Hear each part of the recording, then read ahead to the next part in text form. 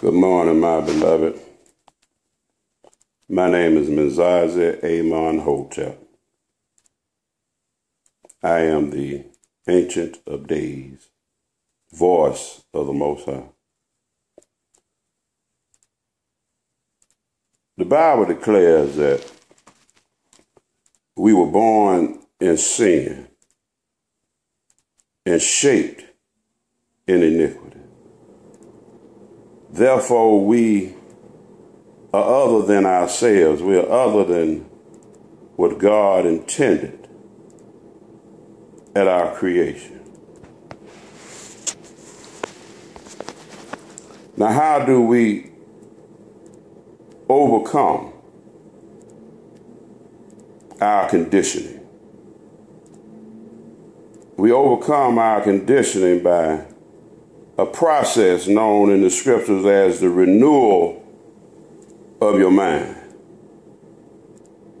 The renewal of your mind is the most important process mentioned in the scripture. A man is as he thinketh. And so therefore we must make sure that what we think is in accordance with the will of God.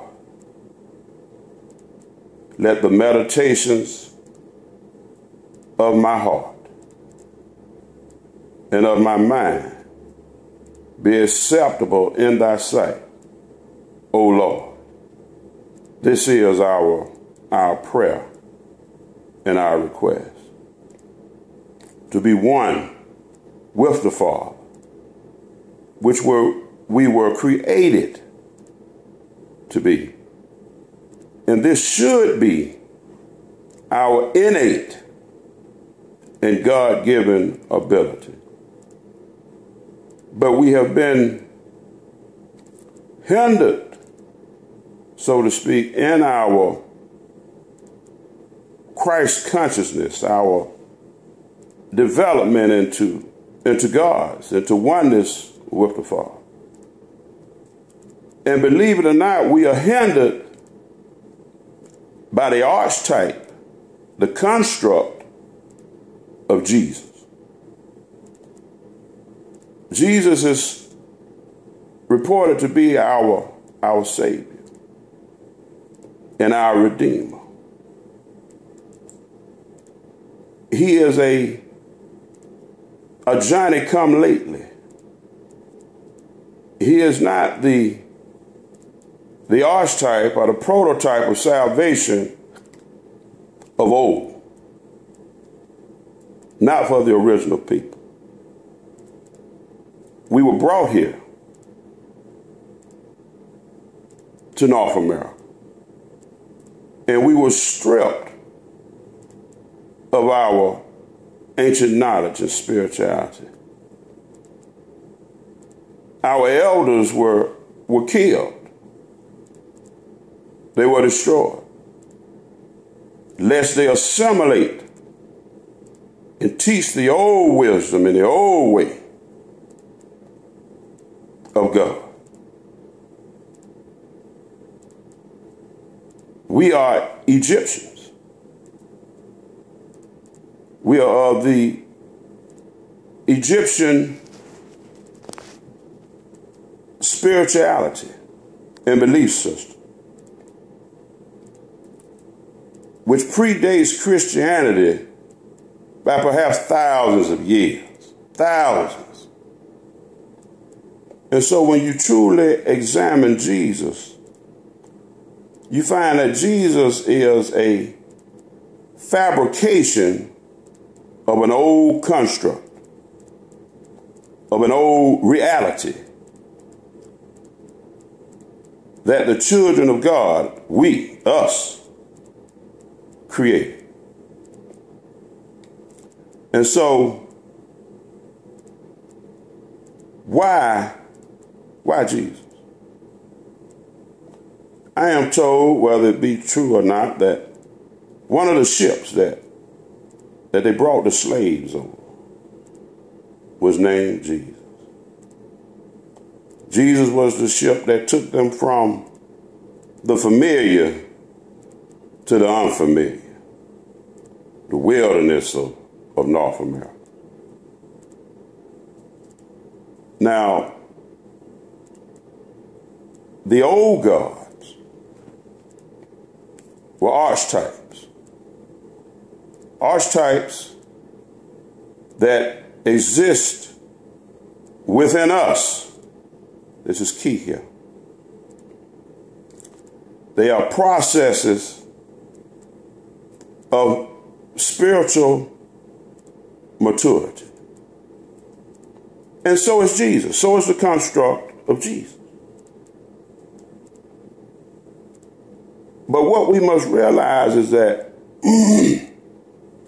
life and death is in the power of the tongue. We have the same ability that God himself has. We are children of the Most High. We are taught that God spoke creation into existence. And therefore, we must govern what we speak. We have the same power.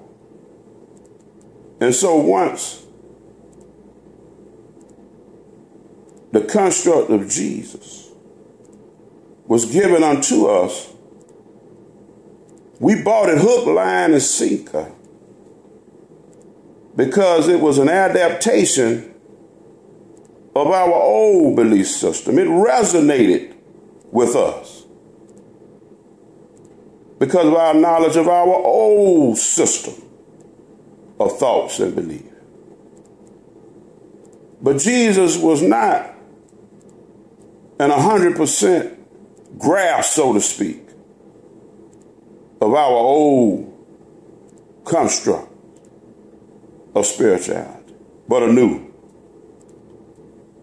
He was 99% and not 100. And this is why Jesus, the construct of Jesus, must be overcome. The Bible says that the servant is no greater than his master, but he that is perfect shall be as his master. Our master is our creator, who breathed within our earthly vessel of his own spirit, and man became a living soul. So our calling is not that of Jesus, which is limited, if that's all you espouse to, is the power of Jesus. Jesus himself said, the works that I do shall you do, and greater works than these shall you do it. And we say, well, how can a man do something greater than the Son of God? That's because we see ourselves as separate from the Father rather than one with the Father. The scripture clearly declares that we are the temple of God. God dwells in us.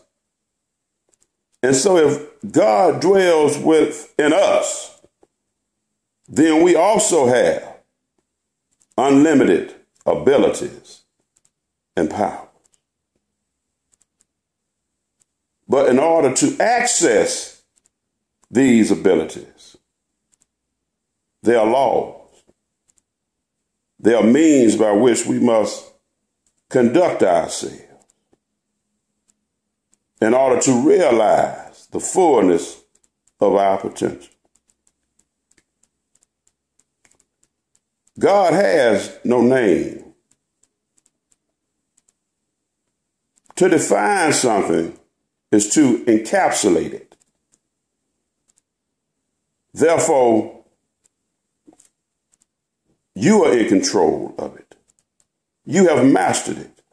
You have defined it. And therefore, you have control by way of mastery.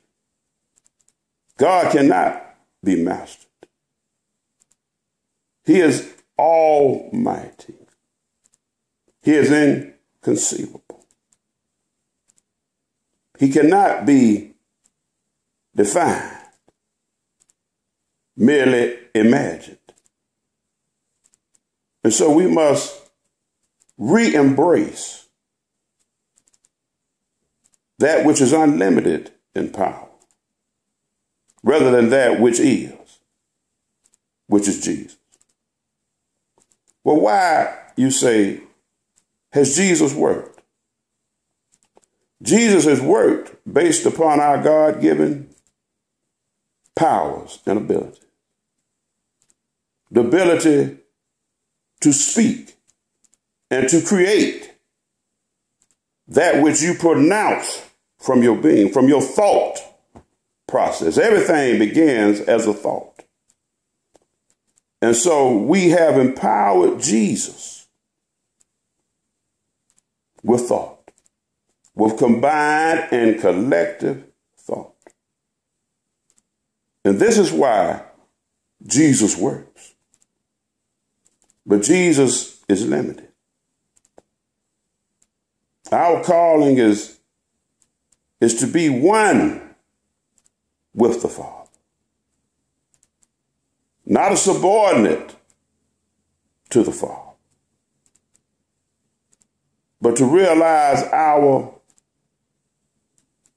complete and God-given oneness with the Father. See, we view ourselves because of these earthen vessels that we live in, these bodies, these cocoons that I refer to, because we have the ability to overcome this flesh. We are spiritual beings in physical bodies, having a physical experience. But that which is physical is temporary. That which is spiritual is eternal and everlasting. And this, the spiritual construct, is what we must develop and what we must realize is one with the Father. And therefore, we need no intercessor or intermediary. The scriptures declares that you do, but you don't. You must separate yourself from that which is limited and embrace that which is unlimited. And that which is unlimited is the realization that you are. And that you are a member of the I am tribe